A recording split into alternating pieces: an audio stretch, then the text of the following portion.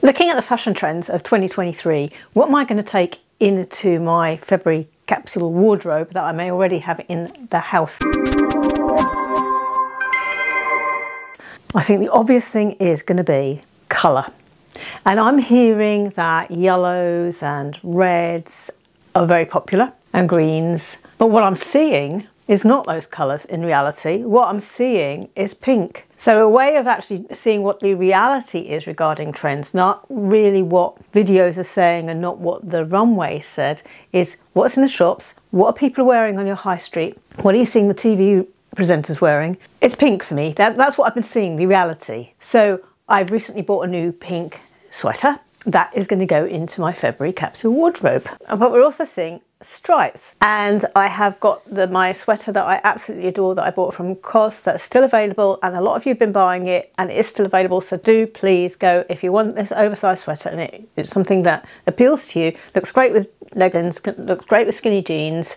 You can belt it as well because it's quite, as I said, it's oversized. Very popular with all of the, the fashionistas were promoting this a while, which is why I bought myself this sweater. And I've got a variety of ivory jumpers. One with a zip, you've seen this before. One from Amazon, you've seen this before. I'm pulling out the same things. I show you winter capsule after winter capsule. Another colour I'm hearing is popular is purple, and last year I bought this purple jumper because I was going grey. I thought purple was going to suit me. It was also purple or periwinkle was in my old capsule, and this colour does appear in my new one. We'll give it a go and see how it works. Mustard's controversial. I've got a thick mustard cardigan that I previously loved.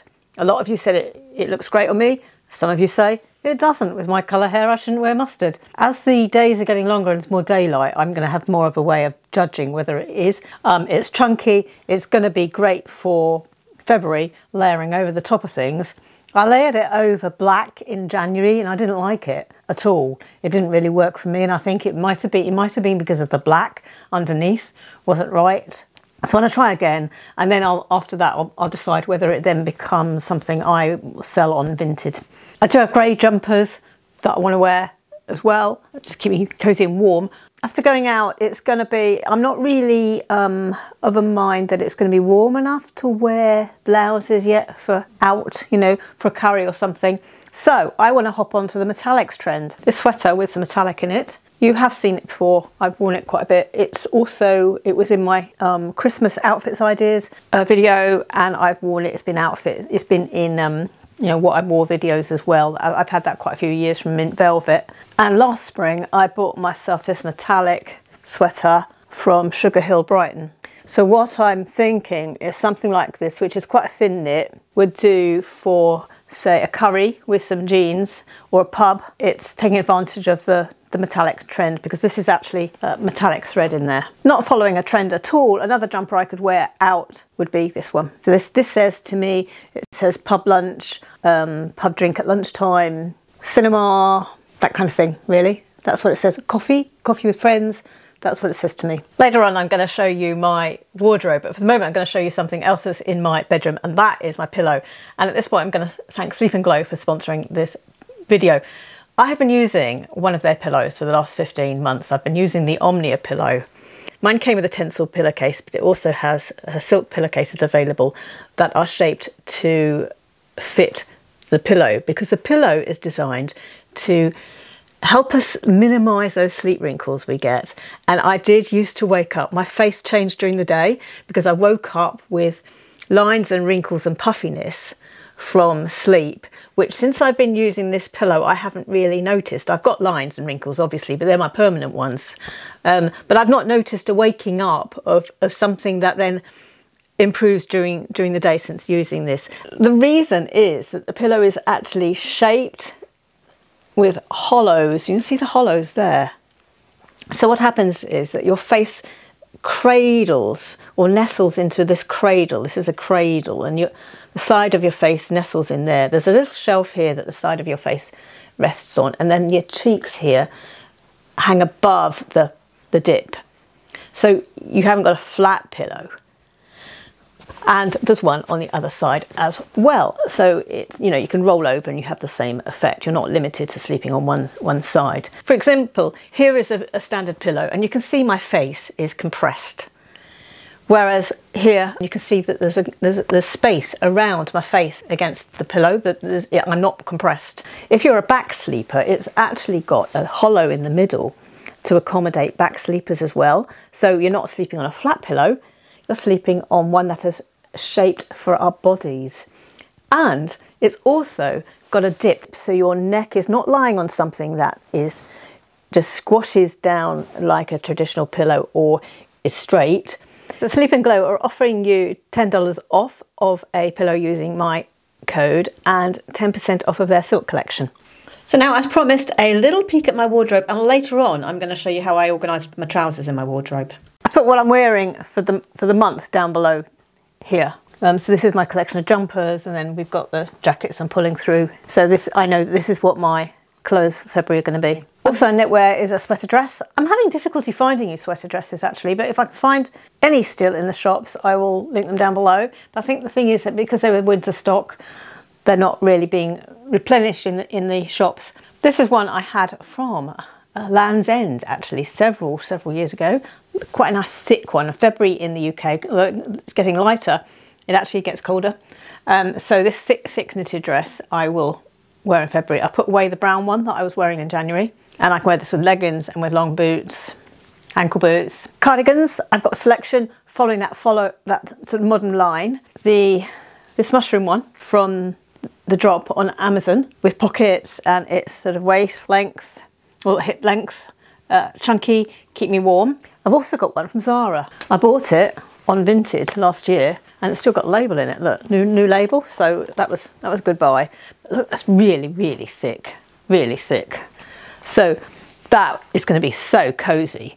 It's that modern shape again. It's got the V-neck, buttons down, and it's sort of that hip length as well. But if we get a cold day or cold days in February, this will be fantastic. It's got a little collar too. I don't know, obviously, whether that's something like that's going to be an upright collar is what I mean there, you know. I don't know if something like that's going to still be available. If it is, as normal. Open, show more. Really long cardigan that I have said to you before that if you can get a long beige thick cardigan, this is super all year round, because you can wear it in the spring and autumn without a jacket and just as your coat, basically, as your outside layering item. Wear it in the summer on a cold evening because it's the right sort of colour, and in the winter you wear it under a coat. I think these are going to be good for layering as well. These sweater gilets, not sweater vests, you know, the vests, the gilets are popular at the moment. As for jackets, in January I wore this one, and I think that's going to be great for February as well. So that is going to come down and go into my February collection. I did wear this an awful lot. I had a lot of love for this burgundy one. I don't think I'll wear it in February because I wore it so much in January, except I do have an idea.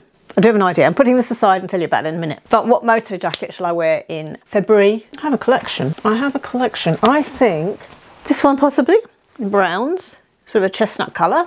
I'll put that down. This leather one in a cream colour, but I'll wear this in the summer as well. Possibly, that should be available. I'm hearing shackets are still very current. So I have got my leather look one from, I don't know, I think I got it from Amazon actually. Yeah, in brown. That's a great neutral that will go with quite a bit in my wardrobe. So that is going to be going in my February available collection. But you can see that how I organise my wardrobe space. I've actually got what I'm going to concentrate on wearing. I put down the bottom, and then I have available all my other jackets if I need them.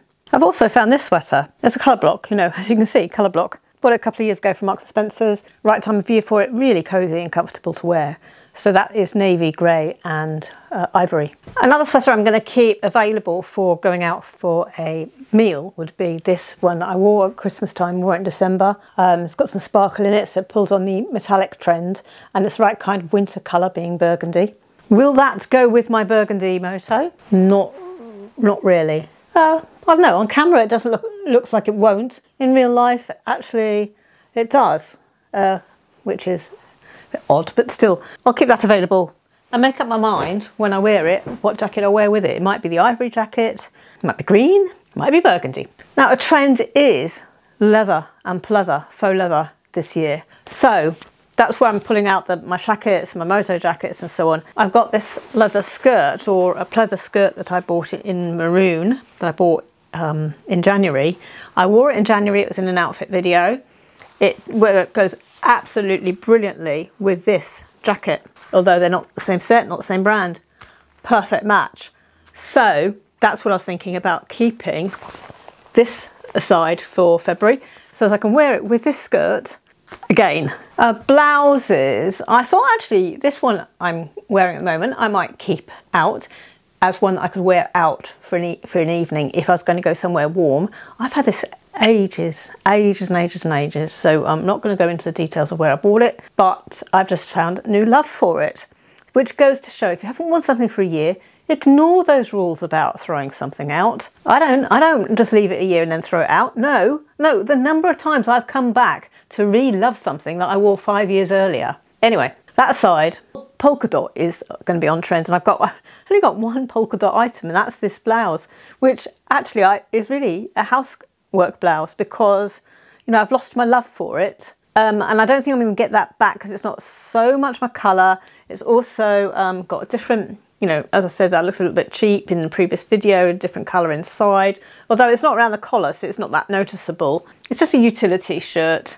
It's nothing special. Who is it by? Dash, I think, or some Passport. Yeah, just nothing really special, but polka dots. So I may wear it, so I'm going to keep that one out. Right, getting a few other blouses that I may need in February to go out if I don't want to wear a jumper.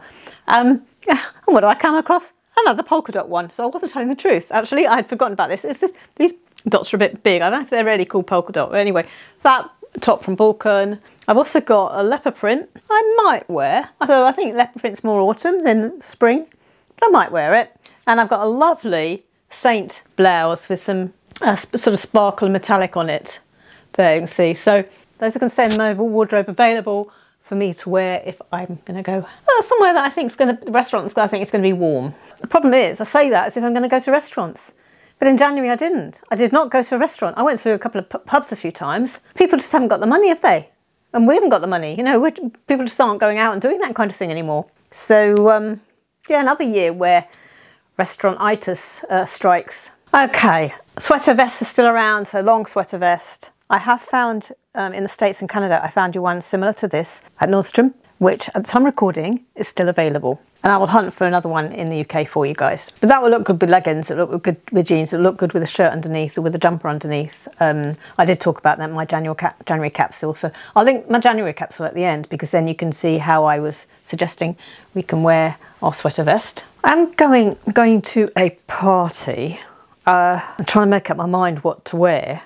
So I'm keeping some evening things out. Long pleated velvet skirt, sequin top, blue pleated skirt, orange velour skirt, a sort of sheer blouse. Now sheer is very current at the moment.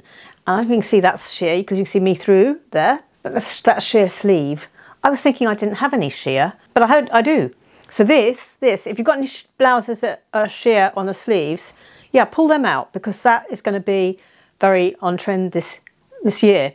And obviously I don't want sheer on my body, throughout my body. So sheer arms, perfect. Trousers, it's going to be jeans, dark wash jeans, light wash jeans. I'm hearing all sorts of strange things about jeans and trousers. I've been hearing that slim are back and skinny are back. And on the other hand, I've been hearing that baggy is the thing. So as long as you're not going for mum and really baggy balloon type jeans, I think it's a case of anything's going to go because that kind of spectrum of loose to skinny kind of covers everything else, doesn't it? My feeling is that it's going to be a case of see what other people in your area are wearing and then which way the trend is going, because at the moment I'm not entirely sure which way the population is going to swing. Because it's all very well, you know, videos saying the trend's going to be this and the runway saying the trend's that and the shop saying the trend's that. We don't know until people actually adopt one or two trends to actually see what's going to become dominant. Can I just remind you that if you're enjoying this, to do this, please give me a thumbs up. Also comment down below. I'm also going to wear black jeans. I'm going to wear joggers. I've got joggers on at the moment. I don't know if you noticed that when I was showing you my wardrobe. Yeah, joggers because they're comfortable. I just wear them in the house. I did in February and in January wear them out once, and that was inappropriate for what I was doing. But generally, no, they're not for me for out. I know that some are saying, you know, we can wear joggers with a smart coat over the top and as long as it's sort of monochrome look. and then a coat over the top. A smart coat is stylish. I'm not sure that's something that I'm gonna be, I think that's more for someone younger than me. I'm at 60, I don't feel really comfortable with that. If the whole high street was wearing it, if everyone, the population was adopting that look, I would have no problem with it whatsoever. So for me, joggers are, yeah, comfortable in the house. I love these. These are Amazon. I'll link them down below. Really, really warm and snug, and I said very, very comfortable. Some trousers, my Rebel trousers that I showed in a previous video. I would keep them out to wear out. They are really comfortable, stretch, and they're decent. They're decent. They're nice to wear out. You know, you're not going to have someone saying, "Oh, look, she's wearing elastic trousers." Not like a pair of joggers. The elastic here just doesn't show. Incredibly comfortable. And what I tend to do for my wardrobe organisation, the trousers that I'm going to wear, I put in here, so I can just pull this out and have a look and pull out. So I'll put those in there. Obviously during the month and during the week, I'm actually wearing trousers and wearing clothes. So clothes that I wear, I put one end of my hanging rail. Trousers that I have worn, so I've taken them out here. This is all nice and washed and clean.